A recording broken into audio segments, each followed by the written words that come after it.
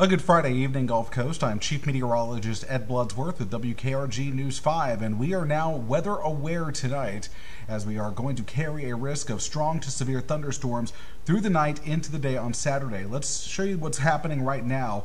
We're still in this sort of lull period where we're awaiting the next batch of showers and thunderstorms, but when we zoom out the picture, you notice we've got more rain and storms developing out in the Gulf of Mexico, and this batch is not being well resolved by our current forecast models. But with this forming, the Storm Prediction Center has certainly looked at this, and they're paying attention to it, and so are we, and we are going to carry a risk of severe weather. Now, off to the west, there are already some strong thunderstorms developing along the Louisiana Gulf Coast. So what we have in place is a warm front, what we call a marine warm front. It is sitting just off the coast, and now there's some indications that this warm front may try to lift north into our counties there in northwest Florida, lower Alabama, and southeast Mississippi. That could set the stage for some severe weather. So the Storm Prediction Center has placed a level 1 severe weather risk in green for most of our zones, which includes our inland areas along Highway 84. But just this evening, they have upgraded areas closer to I-10 around Mobile Bay and closer to the coast up to a level 2 out of 5 severe weather risks. So what this means, again, if you're unfamiliar with our severe weather risk scale, we've now gone from a level 1 to a level 2 for the southern half of our area. This means scattered severe thunderstorms are possible, and this would mean damaging winds. Don't think hail is going to be an issue with this threat tonight, but a couple of tornadoes cannot be ruled out based off of the current setup. So here's how we think this will end up.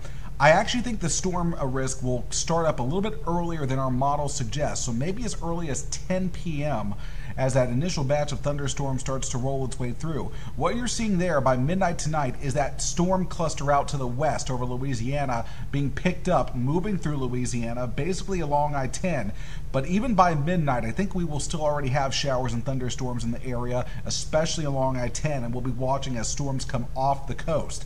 But bottom line, it's going to be a stormy period, especially from 10 p.m. tonight all the way through about 8 a.m. tomorrow. That's when the main batch of thunderstorms will slide through, and that batch, again, will contain the risk of severe weather. Not only some winds and possibly a few tornadoes, but also some very heavy downpours. We're talking about some heavy rain.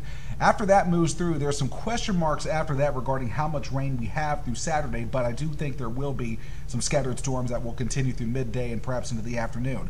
So a bit of an unusual severe weather timing here. So the area in yellow I want to focus on, I think you're most likely to be impacted by the storms coming in from the west, out of Louisiana, out of Mississippi. So your severe weather window for areas like Leakesville, Chatham, Grove Hill, Coffeyville, Thomasville, Monroeville, your severe weather window is going to start later and it's going to end earlier. So we think from midnight to 5 a.m. Now, if you're in the orange shaded area, your severe weather threat actually starts earlier because we also have those storms coming out of the Gulf of Mexico. So from 10 p.m. till 6 a.m. for areas like Mobile, Theodore, Grand Bay, Calvert, Atmore, Evergreen, Bruton, Lucedale, Mississippi, Pascagoula, Dauphin Island. Then we look into South Baldwin County and areas to the east, so Fairhope, Gulf Shores, Foley, Pensacola, Navarre, Fort Walton Beach, Milton, Molino, Crestview, Jay, Destin, Florida.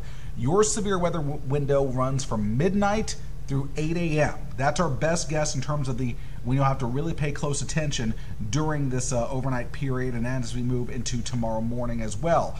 Again, the overall risks with this event will be isolated tornadoes, especially when that slight risk, that yellow shaded area that we showed you earlier, and the risk of some damaging wind gusts in the 50 to 60 miles per hour. Now, I want to mention with this that this threat is what we call conditional. A lot of things have to come together to get these severe thunderstorms, but it appears that the chance is there, so we have to pay attention to it. We're also going to have a flood risk tonight.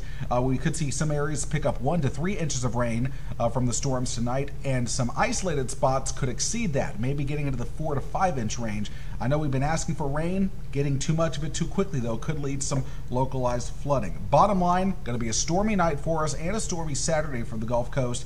Download the WKRG weather app for free today. You can set the locations and the alert settings so it will wake you up in the middle of the night.